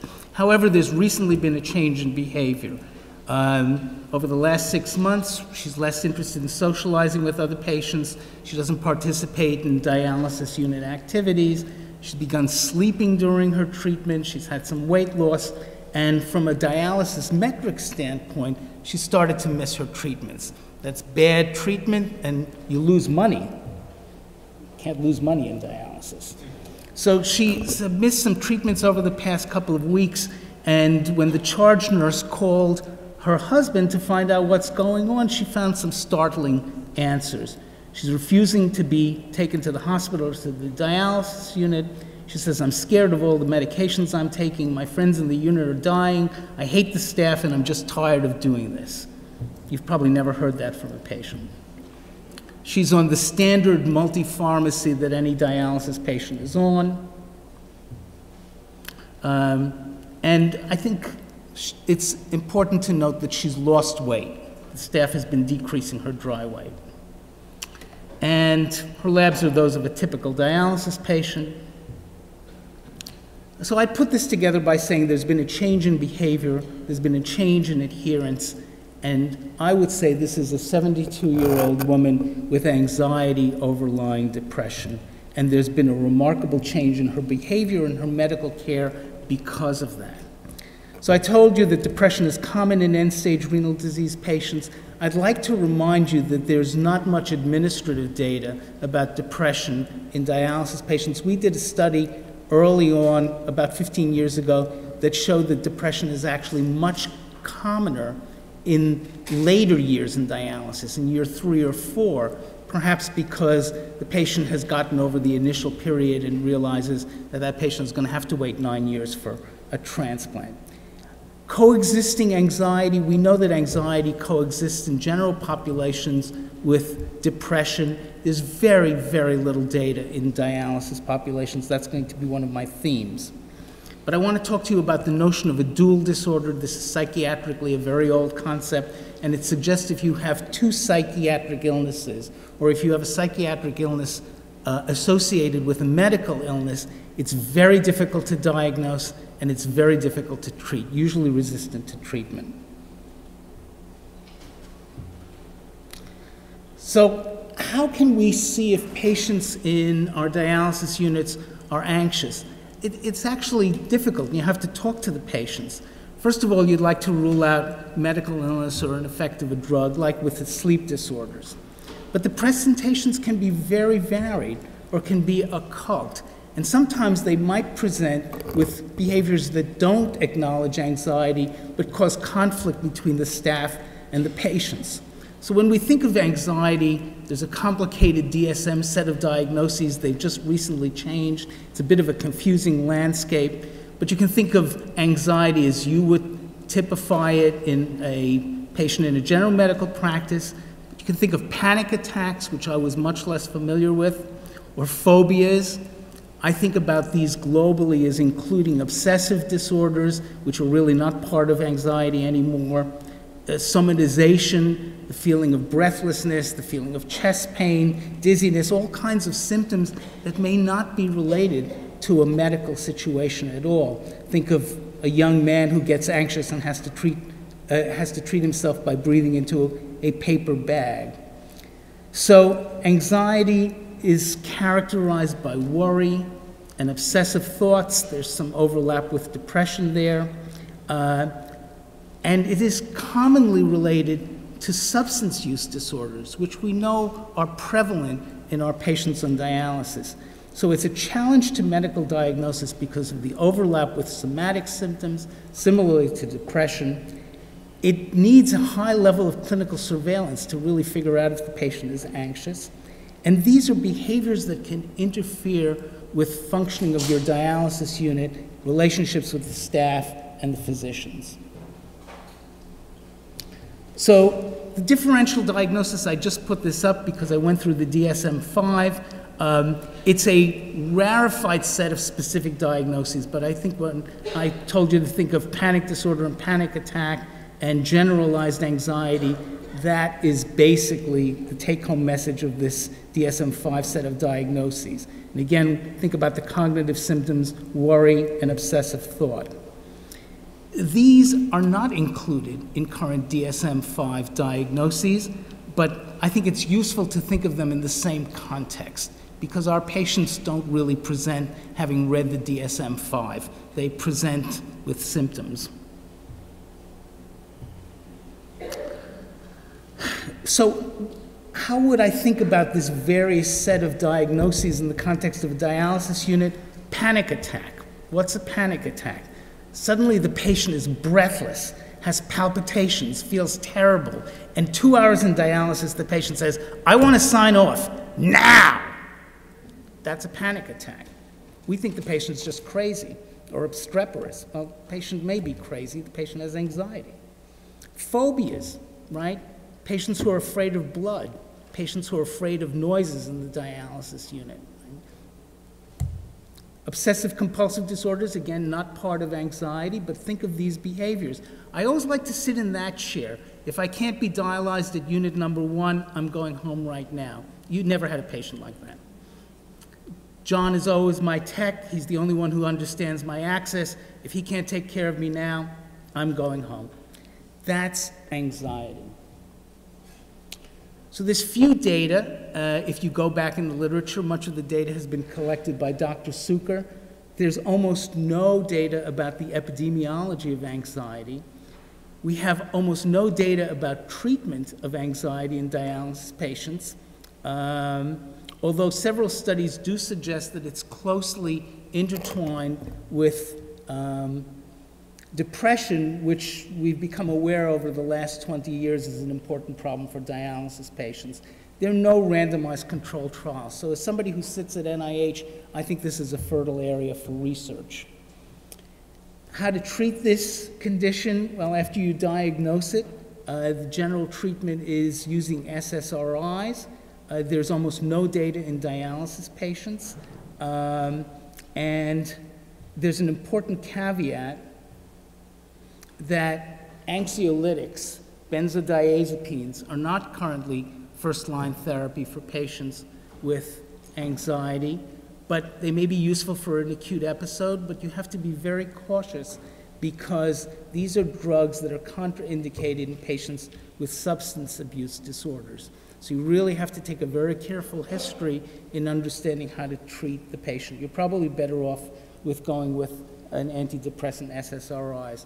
I think they're very promising avenues of therapy using talk therapy. Downstate is now one of the homes of cognitive behavioral therapy.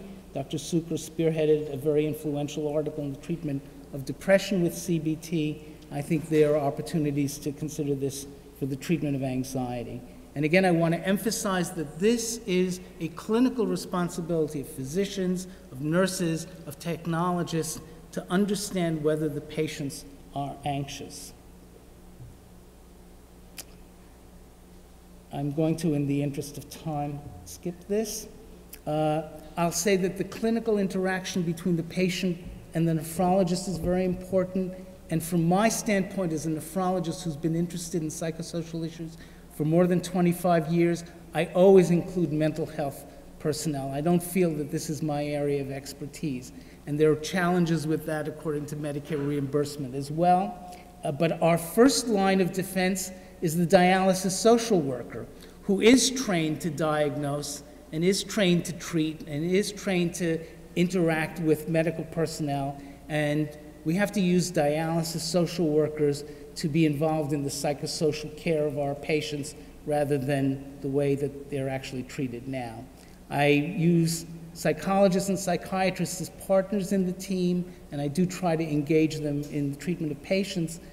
But the patient has to feel comfortable with the nephrologist and feel comfortable with a referral to a psychiatrist because sometimes this can be stigmatizing and there is perhaps resistance and another medical interlude, another appointment, it can be very difficult. Here's my second patient. This is a 28-year-old man who's been on dialysis for about 2 years. He's had hypertensive nephrosclerosis, he has hyperparathyroidism, which we're not going to deal with, and he has anemia, very common medical problems. He's been discharged from the Army 3 years ago after service in Afghanistan. He's been a long-standing member of a gang in Brooklyn since his teens, and now he's a senior counselor. He has the same kind of job that I have. I'm a senior advisor. He has a family history of end-stage renal disease, and he has a history of sporadic drug use for many years, including heroin and cocaine. He has the best shift, Monday, Wednesday, Friday, 6 a.m. He's had a lot of problems with his axis. He's been scheduled for vein mapping, and he is a continual no-show, no-call. What's he like? He appears very cool, calm, and collected, say the dialysis unit staff. And if you ask him, he says, I'm a tough guy. He does what he wants, when and how he wants to do it. He does not like schedules or being told what to do. He states that he knows what he's doing, and nobody can tell him different. He appears angry and agitated if he has to wait for his treatment, and often becomes verbally outspoken towards staff. I'm sure you've never seen a patient like that.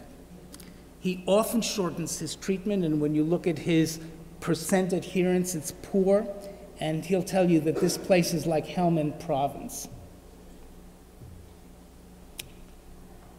So he's difficult to take care of, and you might guess he has high interdialytic weight gains, he has hyperkalemia and hyperphosphatemia. His medications show resistance to medication or resistance to good dialysis practice. He doesn't like to take iron pills. He's got to be on a lot of drugs, which he probably doesn't take. And his blood pressures reflect this. His interdialytic weight gains reflect this. His labs and his resistance to therapy reflect this. Mr. C has poor adherence. He has potentially disruptive behavior in the unit. He's a 28-year-old man with anxiety. And what you've seen me present is consistent with post-traumatic stress disorder. Events in the dialysis unit evoke events during his wartime service. And that is a different topic now, according to the DSM, but it requires evaluation. He has panic attacks. He says, get me off this machine now. And he may be unwilling to discuss this with dialysis staff. He doesn't want to go into the fact that he has problems because of his wartime service. So his treatment is going to be difficult because there's a clear psychosocial aspect to it, which is complicated and definitely needs a therapist, a talk therapist. He's going to need extensive evaluation, and the treatment is going to be intensive. So probably beyond the SSRIs, he would be a good candidate for CBT or talk therapy, but the patient has to understand and want that treatment. So the clinician and the dialysis unit staff have to gain and maintain trust. This patient is not going to trust you at this point. So the major challenges to this person's treatment are self-awareness, a willingness to accept therapy, and a therapeutic relationship. And it's incumbent upon all the dialysis unit health personnel to gain this patient's trust. All right, I'd like to tell you about a last patient. She's a 67-year-old white woman. She's been on dialysis for about a year. She has analgesic nephropathy, which is a diagnosis that we see a lot in Philadelphia and Washington, D.C. I don't know about Brooklyn, New York. She's been on NSAIDs for 10 years due to arthritis. She complains of chronic pain in her lower back and knees for years. She has migraine headaches, and she has some of the other diseases that are associated with end-stage renal disease. She became a widow about 2 years ago. She lives alone. She may be a little isolated. She has a daughter. It's not clear what the relationship with the daughter is. She will tell you readily that she's depressed, and she feels it's in part due to her despondency about becoming a dialysis patient. So she didn't look at dialysis as life-extending. Perhaps she looked at it as life-enduring. She also is depressed because she has a bad relationship with her daughter and her grandchildren. And she may be a little hopeless. She doesn't see the use of getting up in the morning. She can't sleep at night. She has a life that's devoted to pain. She can't sleep. And she has discussed her feelings with the dialysis social worker extensively every day that she's on dialysis. She was provided with a referral to the psychiatry clinic. She couldn't make those appointments for some reason. She complains of pain during dialysis treatments. She can't get comfortable in any one of the chairs. She's very scared of the machines and the alarms. It's a chaotic environment. But she's very happy that she has one dialysis technologist who can take care of her. But if that person is not in the dialysis unit, she won't be able to get good dialysis and she won't be comfortable because that one person is the only person who knows how to make her feel good. So, since starting dialysis, she's missed treatments, she comes in late, and she causes a ruckus in the dialysis unit. She's been hospitalized several months, she's missed treatments, and she's been informed at monthly meetings, 6 monthly meetings, about adherence and its importance in survival, but her behavior hasn't changed. So you can see that she's on sleep medicine, she's on pain medicines, and she gains a lot of weight between treatments. Her ferritin is high, her PTH is high. So she represents a complex situation. And I would say that analgesic nephropathy, even before getting to end-stage renal disease, is complex psychiatrically. This patient needs an extensive evaluation, perhaps has a dual disorder. We have to be concerned about substance abuse, anxiety, and depression in this woman who also has cardiovascular disease and renal disease. Like the patient I just told you about, the treatment is going to depend on the evaluation and is going to depend in many ways on trust in the dialysis unit, the patient understanding that she has a psychiatric problem that needs to be treated intensively, probably with talk therapy. So this patient I would also like to see in CBT or talk therapy besides SSRIs. So she's complex, and like the other patient, the issue of gaining trust is key. And again, you have to think about anxiolytics would not be advised in this patient who probably has substance abuse disorders. So I'd like to conclude by saying anxiety in end-stage renal disease is probably extremely common. Ascertaining the diagnosis requires a great clinician. It requires acumen, and it requires you searching for the diagnosis. And simply asking the patient, are you anxious, is not going to be enough, because sometimes the patient is not even aware of anxiety. And it's not really the symptom that you're talking about, it's the disorder that you'd like to know. The presentations can be very variable and often occult, but I'd like you to think about it as behavior that's disruptive to medical care and unit function. I'd like you to consider dual diagnoses, substance abuse and depression. I'd like you to consider the disruptive behavior and noncompliance or red flags about anxiety, a disorder that we don't think about much in dialysis units. I want to emphasize that there are very few data in ESRD or earlier stages of CKD on anxiety, and I think this is an important research effort. I think mental health personnel have to be recruited in the care of such patients. It's not easy given the disincentives of Medicare. And I think we have to think about multiple therapeutic approaches. I'd be very disappointed if we just used SSRIs in these patients and didn't use other forms of talk therapy.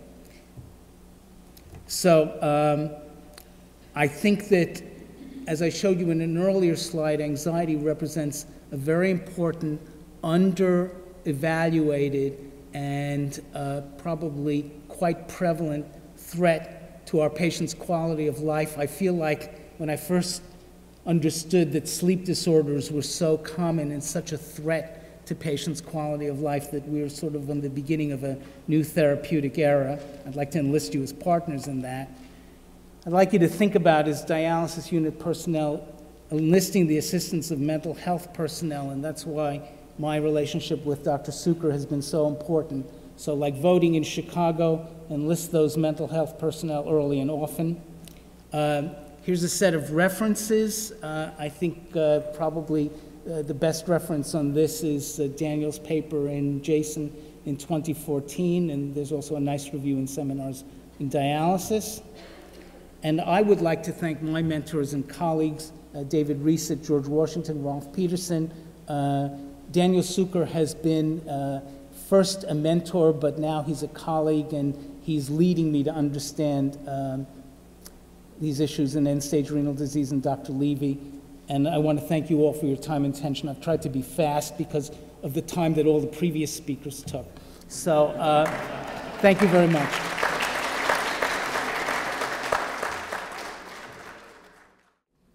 Thank you, Dr. Kimmel. That was superb.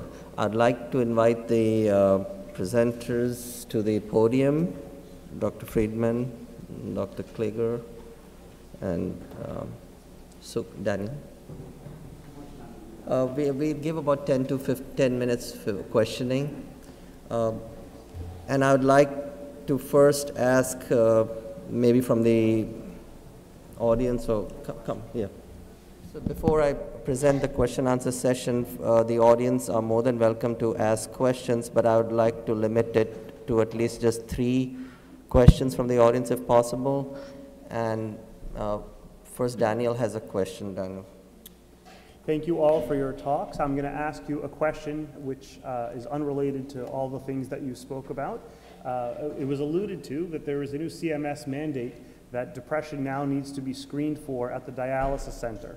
I'm curious as to what the 3 of you think that how this will impact the future of dialysis care and the relationship with, I guess, mental health treatment. Thank you, Daniel. I think this is a great thing because it's really a mandate from the government that we have to think about the mental health and the quality of life of our patients.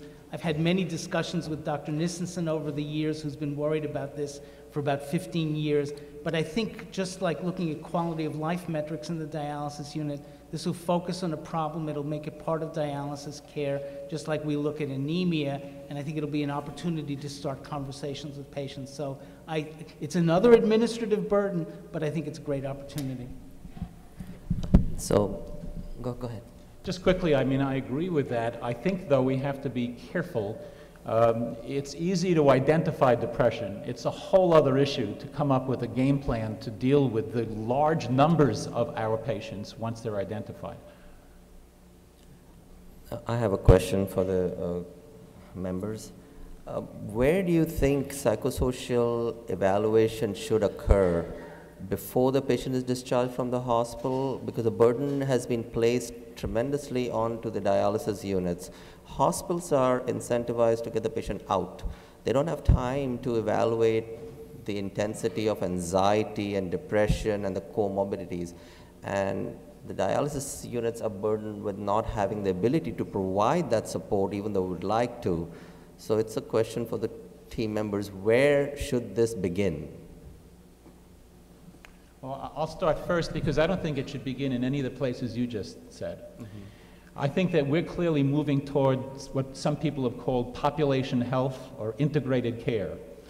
If we really put the patients at the center rather than a dialysis unit or a hospital at the center, and if we're all incentivized to give the best care to keep people out of hospitals and to give them the best care that we can, then that whole equation changes. So I think it needs to begin with changing our frame of reference and being able to deliver care in an integrated fashion. Thank you. So, Freeman, do you want to comment? No. All right. So I'll take a crack at that. I think I've never disagreed with Dr. Kliger before. It's really shocking. I think the dialysis unit is the place to do that. I don't think it can be done in the hospital, especially when the mandate in the hospital is to get the patient out in 30 minutes, you know, from the time that they're admitted. So it's very chaotic. You get these lists of what the medications are, the old medications, make a lot of mistakes. It's not the place for a psychosocial engagement. The dialysis unit is a place where patients are going to be treated for 1, 3, 5 years, hopefully. And I think in many ways it is an emblem of ongoing chronic care. And my mantra has been for 25 years that dialysis unit social workers should not be employed in transportation, in filling out forms for insurance, but they should be employed the way they're treated. Let's these guys have to hear that. Right? And they are equipped to do psychosocial assessment. Depression and dialysis is very hard to assess, probably hard to treat. It may be intrinsically related to a chronic disease, but it's an opportunity for ongoing care and dialogue between the social work staff, and I think that's exactly the way we do things. And if we could deploy personnel that are federally mandated to be there to do the right kind of work, I think we could be successful. Okay, so you hear agreement. So I don't disagree with you either. So let me just ask the yes out there, how many patients do you have that you take care of?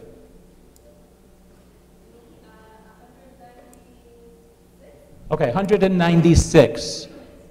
2 units, 196 patients. Can you imagine doing what we just heard Dr. Kimmel suggested you do for every one of your patients? Stand up, please.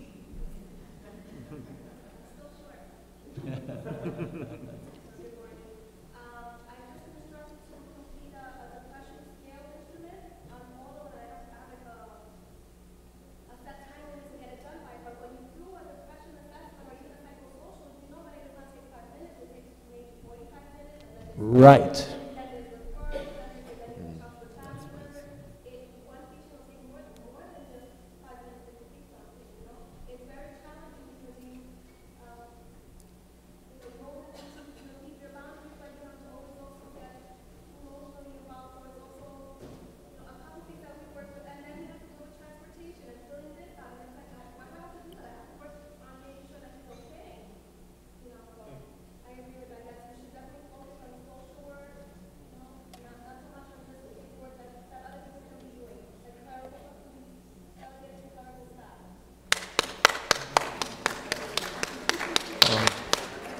So I agree, because I showed you where the cuts came. The most people that were affected were the labor that was providing services.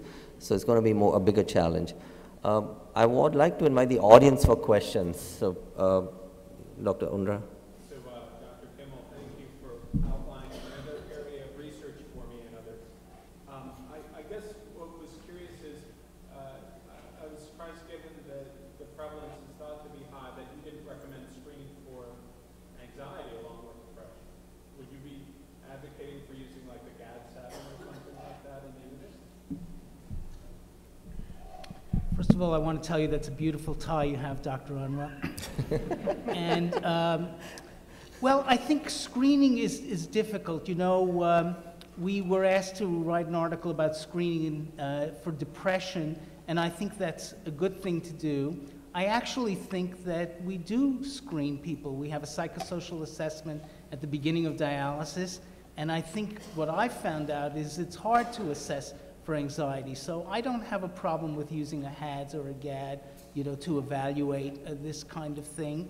And I agree with Dr. Kleiger that trying to do that and trying to treat people is difficult. But that's what we're supposed to do as physicians and healthcare personnel, because these are debilitating symptoms for patients. So I think, what are you supposed to do when you have a patient in the dialysis unit for the first 30 days? Of course you're supposed to evaluate them, just like you go after the phosphate and you go after the KT over V and you make sure the access is. This is a complex patient, and we become the primary care physicians for those dialysis patients. And if we're ignoring this, it's not a good thing. My wife in private practice takes care of general patients, and half of her practice is depression and anxiety.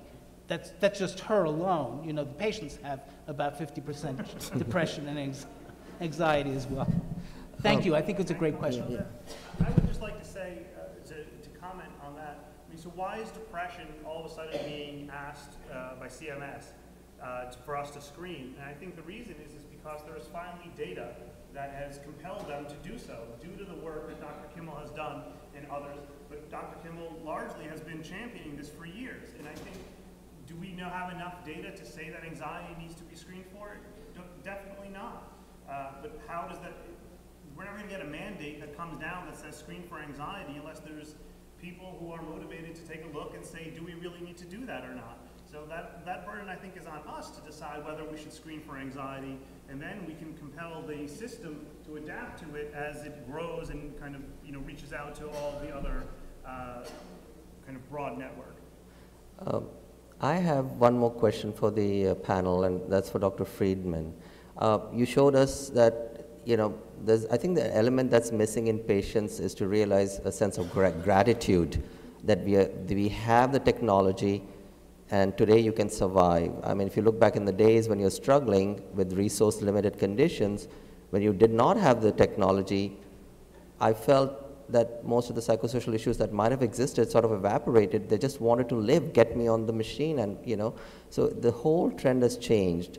Dr. Friedman, could you comment in the current era where now rich countries have such tremendous amount of resources? So how the entire discussion now faces the problem that we don't all use the same definition of the terms that have been given to us, and comparing Unit A with outcome and survival with Unit B as yet is very difficult because we are talking different languages. If I were to go into the unit in Chicago, the unit in Denver, the unit in Brooklyn, and try and measure anxiety, there would be different standards, different rates, different survivals.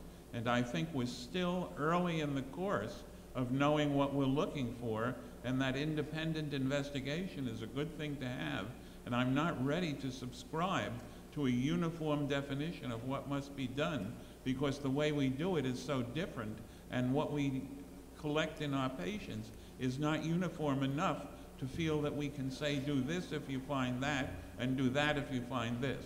Thank you. You make me very anxious, Dr. Friedman. Sorry? You make me very anxious. I'm not taking a level of anxiety on the panel. But that's the precise question we were coming to. Daniel and I have discussed this before. What about addressing the anxiety and the stress of providers that provide the care to this dialysis? I mean, I can see my social workers going crazy. So yeah, if you're taking care of 194 patients and trying to see to it that their depression is not only measured but attended to, and on top of that, their anxiety is recognized and approached, this is a monumental anxiety-provoking task. But I just want to come back to the point. It's 200 patients over a year. So when we think about the patient as an ongoing thing, it's not something that has to be completed in a month. It's a relationship that you have. I'd argue that your dialysis unit should have 100 patients per social workers. I think it has to be reorganized. But the point that you make is a general point about medical practice, which we know that there is a high level of stress. We know that there's a high level of physician impairment involving many behaviors, including drug use behaviors. So it's part of that physician police thyself culture that you pointed out, Dr. Kleiger. And I think we also have to be cognizant of the fact that doing good work for patients, whether you're a social worker, whether you're a technologist, whether you're a nurse, whether you're a physician, is not easy, and it can take a toll on people and families, as my wife told me. Thank you. Any other questions from the audience? John. Thank you, Bill, for a very interesting discussion. We've talked about psychological issues in dialysis patients for many, many years, all thanks to some of the work we've done and talk you've given us. How do we move the needle? Now we're looking at depression screening. We're going to find it. You know it's good. Where is the best practice? Where are we going to? An example where all this effort and identifying these issues has led to some real solutions. And where are the patients again? Where are the patients expressing their concerns so that they get the metrics that are meaningful to them, translated into some regulatory environment that is very So let me just start quickly. You know, it's interesting. We did a small study years ago in which we were screening for depression, identified a group of patients who indeed were depressed, went on then to have them formally assessed by a psychiatrist and identified a subset of previously unidentified, clearly depressed patients. And the majority of them absolutely would not go into therapy. So it is a very substantial challenge, I think. I would want to add one thing, having been at the birthplace of the American Association of Kidney Patients, which was at our Kings County program unit, that it's very hard to generalize and then be specific about what you should do about patient A, B, or C, lacking the data on patients A, B, or C, and the capacity, the number of social workers, the number of psychiatrists that are needed to get that data reliably. So far, it's hit and miss and guesswork in much of what we do and report. I'd love to see it better, but I don't know how, and I think that the patient leadership is getting stronger, and I would like to see their reports as what they'd like to have done. So I agree with Dr. Friedman. John, it's a pleasure to see you. You know, when we were at NYU Bellevue, I was the senior resident and John was the intern, and now it's amazing to me that he's so much older than I am. It's amazing how time flies. But I think, no, you have a nice tie, it's nice. One of the things that has happened over the past 30 years is depression and other psychological issues have become changed from being a non-entity or people saying, of course, they're depressed, they're on dialysis, to being recognized as a separate kind of comorbidity. And I'm looking forward to better research to see if actually treatment makes a difference. And I'm interested in mortality studies. That may be another 10 or 15 years in coming, and Dr. Zucker is involved in a nationwide study where we're having problems recruiting patients into treatment because the resistance that I talked about in the anxiety talk of not recognizing it's a problem, not wanting to go into therapy, not wanting to take medicines is so big. But I think we've made a lot of progress. And I think you're right, there's a regulatory overlay where the progress we would like to see is mostly scientific, but I think we'll muddle through in the next 10 or 15 years. I think there's been an enormous advance, which now every nephrologist recognizes that that's a huge problem that has to be at least considered. Thank you all for your talk. I know that there might be some more questions, but we do want to remain on schedule, so we're going to take a short break now.